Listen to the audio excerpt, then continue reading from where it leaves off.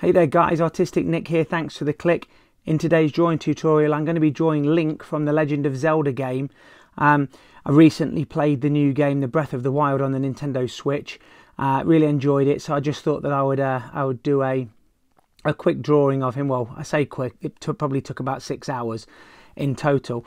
I sketched the drawing of Link out freehand beforehand in pencil, and I'm just going over this now with it's a brush tip black liner, which I got a few days ago. So it's a very fine tip, but you can change the thickness of the lines or the weight of the lines, so you can get thicker and thinner areas.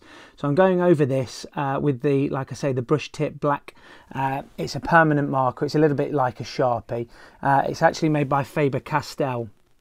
And then I'm using the Winsor and Newton blendable markers, which I recently got. I've had these for about 3 weeks now, and I'm really enjoying working with them.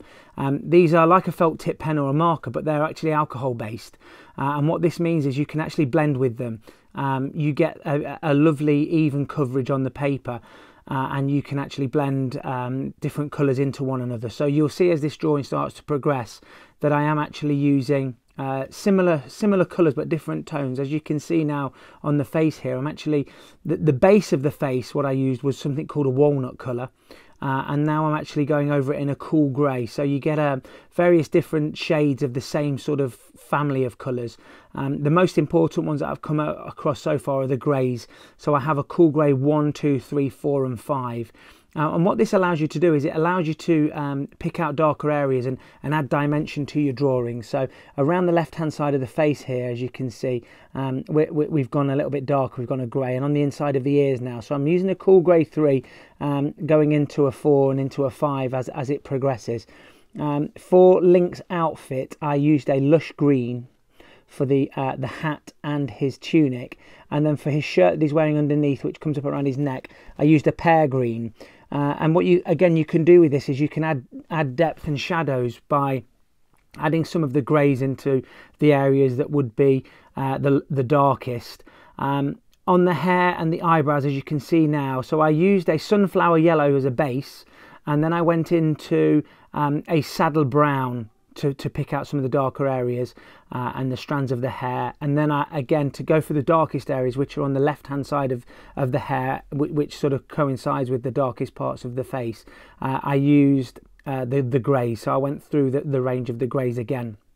So you can see it's really starting to take shape now.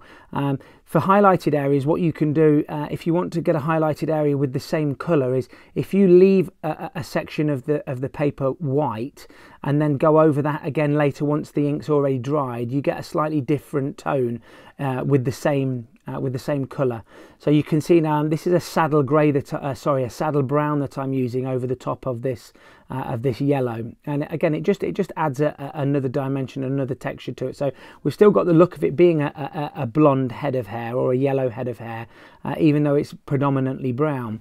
But these pens are fantastic. They do, like I say, they do allow you to layer and blend like you would do with pencils or pencil crayons. So going into the hat now, this like I said before, this is what's called a lush green, and I suppose that if you were using a Copic marker or something like that, they all come with different names, so you just have to find which ones suit you best, which colours, and just have a spare piece of paper. The paper that I'm using for this it's a Bristol Smooth. I use a Bristol Vellum for pencil drawings, but this is a Bristol Smooth, and it's actually made by Strathmore. There's a link in the descriptions to all of the equipment that I'm using in all of these, the liners, the white pens that I'm using, and the coloured markers. So have a look at those, check those out. I think it's a link to the Amazon website, so you're not really going to find it much cheaper anywhere else than on the Amazon site. So if you click on that link and you do purchase anything, I get a small commission through Amazon from that. So thank you very much if you have done that. That's fantastic. And like I said, I'm really enjoying doing these videos. Thank you so much for watching. It makes a huge difference to small YouTube channels like mine when you do click subscribe, like and share. and it means an awful lot to me. It just means that I'm not sitting here making videos for myself and talking to myself. So we're nearing the end of this video now, so I just wanted again once more to thank you so much for liking and sharing and commenting. If there's something you'd like me to cover in a future video, then let me know in the comments below. You can get hold of me on Facebook, Instagram and Twitter. The links to all of my social media are down below. We're nearing the end of this video. You'll see in a second the picture of it with a lot of the darker areas in the hair and the face. I hope you liked it. Let me know what you think to it, and I'd love to see some of your work. Thanks so much, guys. See you in the next video.